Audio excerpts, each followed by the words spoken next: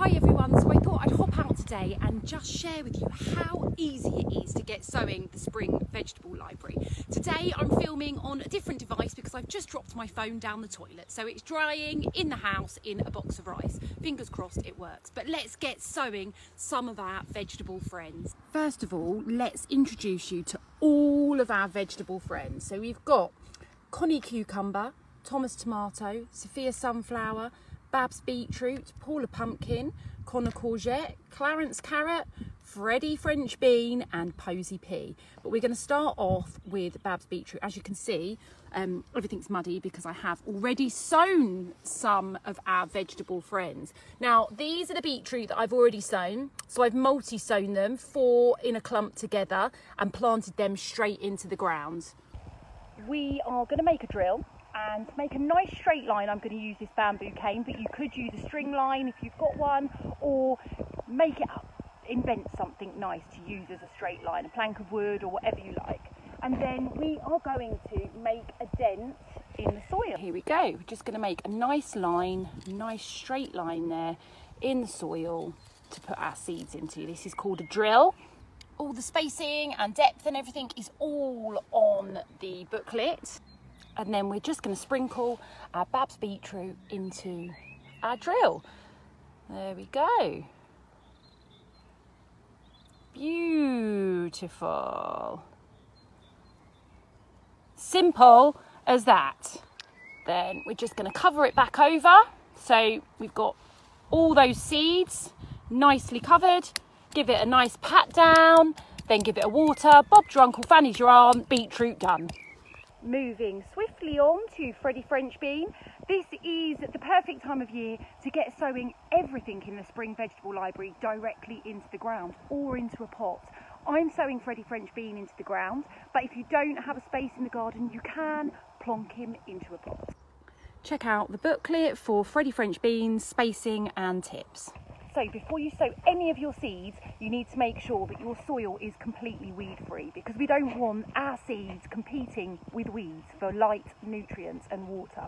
We want our straight line, our bamboo cane again, and then we're going to use another stick and make a nice hole every 10 to 15 centimetres or so. I'm guessing, but if you want to be OCD, then please feel free and measure 10 to 15 centimetres between your holes.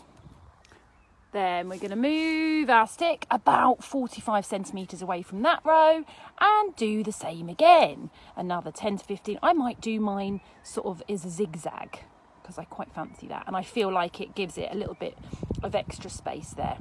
As a general rule of thumb, we want to bury our seed at double the depth or circumference of the seed. So you can see this is about 1 centimetre. So we want to bury it at least 2 centimetres below the soil. I'm going to plonk 2 Freddie French beans into each hole. Simple as that. There we go. Push it down if it's not gone into enough. Cover the holes up. Give it a water. There we have Freddie French bean done. Now, if both those seeds germinate, we're going to sacrifice one of them. So we'll just chop one off, so that one plant, so the healthiest one that's there, will have a fabulous life with all the nutrients and water it needs. Because if you leave them both, then you might get 2 weakling plants, which isn't what we really want. Next on the agenda, we've got Posy pea. If you've already sown your Posy peas in your toilet rolls, wallop them out into the garden now. Here is my row of Posy peas, but you can also start to direct sow your Posy peas, and that is in a similar way to Freddie French bean.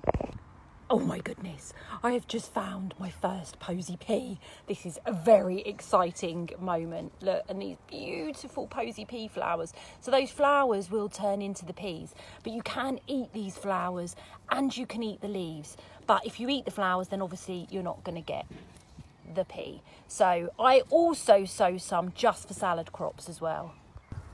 Here is my Posy pea salad bed among a few weeds, which I will deal with later. But this I will cut when it's about 30 centimetres and it will just keep regrowing up to about 3 times.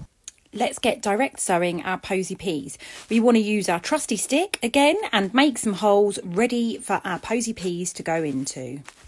And then pop 2 or 3 of your posy pea seeds into the ground, cover her up, give her a tap, job done. A little bit of water. Look, I've got a little posy pea coming through there as well. Oh, can you tell that I love posy peas? I will come back to you with some more seeds shortly when my phone has dried out from its toilet dunk.